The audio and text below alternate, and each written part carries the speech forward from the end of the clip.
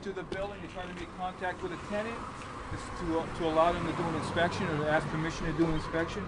We do not require permission to do an inspection of the common spaces, but it's always nice to let them know that we're coming in here and inspecting the building. And then we're just going to test smoke detectors, make sure there's no clutter or storage in the stairwells. If we can get into the basement, we'll do the same thing.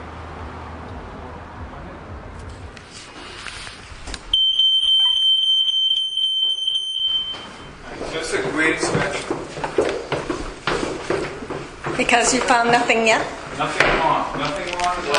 That's all we're expecting here. This is a routine company inspection. It's basically a courtesy inspection for the public. We're not professional electricians or plumbers or whatever. We go out and make sure that the smoke detectors are working when we test them.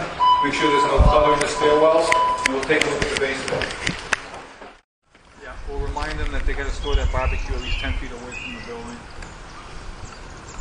That's the only thing that we see here that needs to be addressed, is to make sure that the barbecue grill is 10 feet away from the building.